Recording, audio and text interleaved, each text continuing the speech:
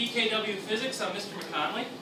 Today we're going to continue from yesterday's lesson, we're going to talk about the conservation of momentum. So yesterday, we just hit the new idea of momentum, and now we're just going to take it a step further to the conservation of momentum, which most people call actually a law. They say it's the law of conservation of momentum.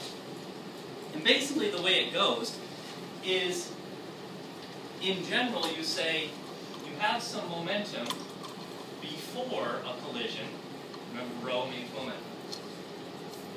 And you have some momentum after a collision. So the before and after are referring to the collision. And in total, the momentum of the system, keep that word in mind, the system, so the two objects you're talking about, the momentum of the system remain a constant. And really, most of the time the way it plays out is something like this. You have an object A, and you have an object B. Maybe we can think of it like a ball. My class here in the classroom just watched a video with two balls colliding. And so, if you think of that video, if you just witnessed it, and you think of A and B, beforehand, each ball had a mass, each ball had a velocity.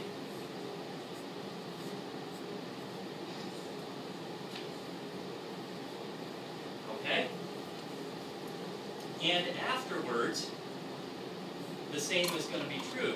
Each ball is going to have a mass, each ball is going to have a velocity. However, probably the velocities will change because of the collision. By the way, this little tick mark in physics represents that we're talking about afterwards. So that tick mark is always going to mean afterwards.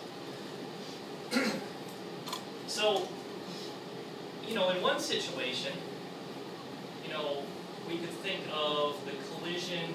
Here's A and B running into each other.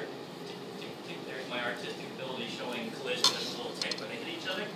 And afterwards, the two objects might retreat from the direction they came. However, their velocities could be changed based on a lot of factors, including how fast they were going in the beginning and how massive they are. So this is, when you do these type of conservation momentum problems, you always start with this. You move to the idea that each object has momentum, and then you break it down one more step. And you're going to become experts at this because we're going to repeat this process over and over again. The next step would be, you say, okay, you got mass and velocity of object A. Notice I'm being really careful to put the A, because I got to remind myself which one I'm talking about. If you don't remind yourself, you get all confused, you'll be calling everybody the same name, it turns into a mess. Object B has mass and velocity. Object A has mass and velocity, and the only way I change it on the right-hand side is the tick mark. Thanks, pal. So you got before stuff and you got after stuff. And at this point, you are ready to plug in numbers. So I didn't give you a problem yet, I just gave you this general scenario with no numbers. But at this point, you got mass and velocities of each of the items, and one of them you won't know. Okay? So I think what we're ready to do then is to actually try an example. And let's do this. For a second, I'll turn out the lights. I know the camera has to adjust for a second. We're going to look at this first one. In this case, you got a 0.105 kilogram hockey puck. I'm going to write these down because I'm going to turn the camera back off in a minute. So we have a mass. We'll call it mass A. It's 0.105 kilograms. It's moving at 48 meters per second. So that's also going to be an A, because we're still talking about the same item. It's moving at 48 meters per second. It's caught by a 75 kilogram goalie. So we can't name this person A, we got to name this goalie B. So the mass of this goalie, person B, is 75. And then the question is, what speed does the goalie slide on the ice. So imagine, play this out in your mind. The goalie's sitting there. The puck comes, smack, he catches the puck. It's a pretty high speed hit, 48 meters per second. And if he doesn't have himself braced, like if his skates are facing like this, what happens to the goalie? He slides backwards. Not fast, because it's only a puck, but it's going to move it. And what we want to know is what's the velocity afterwards of this goalie. Alright? So we have all our givens. I'm going to power this thing down. And let's go back to our equation, the way we're going to solve this. We got before and after, before and after. So before, you got a goalie, and you got a puck. Okay? What do you know about the... A is the puck. What do you know about the puck? Is it moving? Yes, how fast? Okay, let's fill that in. 48 meters per second.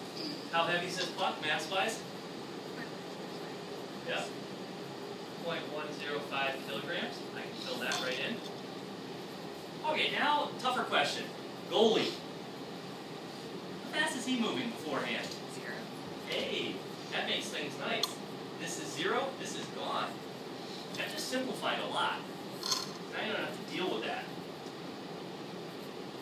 Toughest question so far.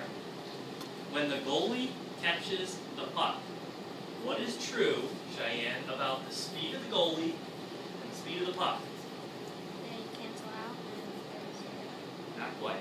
They don't cancel out, but if you catch a puck, and then you and the puck move back, what's true about your speed and the puck's speed? they're combining. Same, yeah. They're combining to be the same speed. So this and this, note to self, are going to be the same. These are the same. Now in math, when you have two things that are the same, you can do this math trick.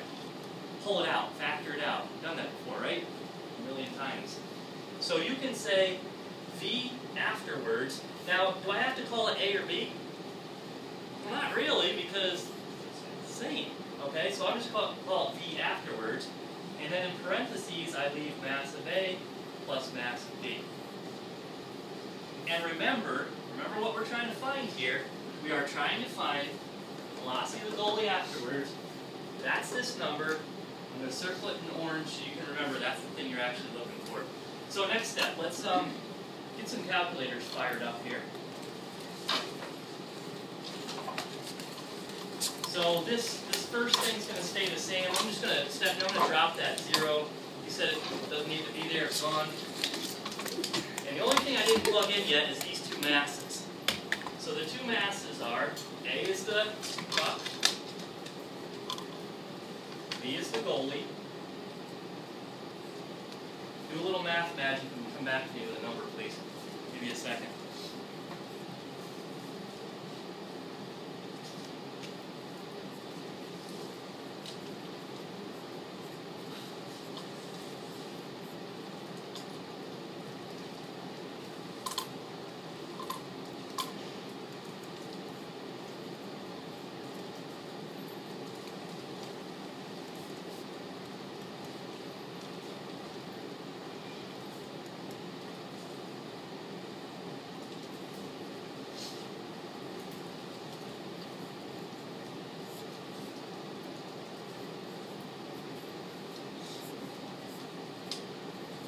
Alright, I see people moving in the right direction. They're combining this mass, dividing it to the other side, and coming up with 0.067 meters per second.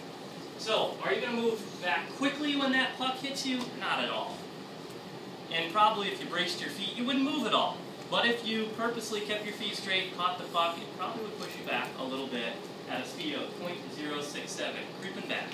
So for today, physics.